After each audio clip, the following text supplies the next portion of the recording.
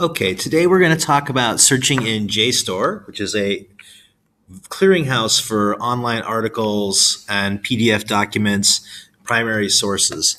The main interface looks like this, and actually, although you can search from here, it's much more productive if you go into the advanced search features.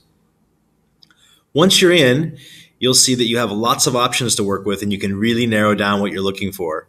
The first, you can put in, obviously, keywords.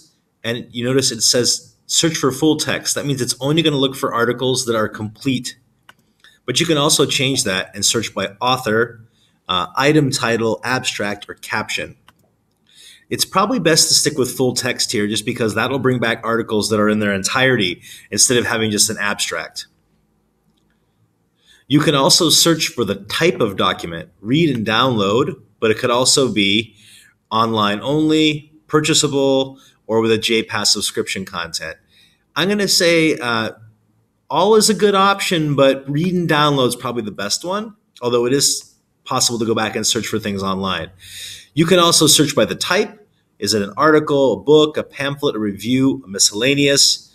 You can narrow the language options here, and you can also put a date range. This is really helpful for looking through things that are more timely, like something recent. Or you could also search things in the past with the same idea. You can put an ISBN number if you know, or the publication title.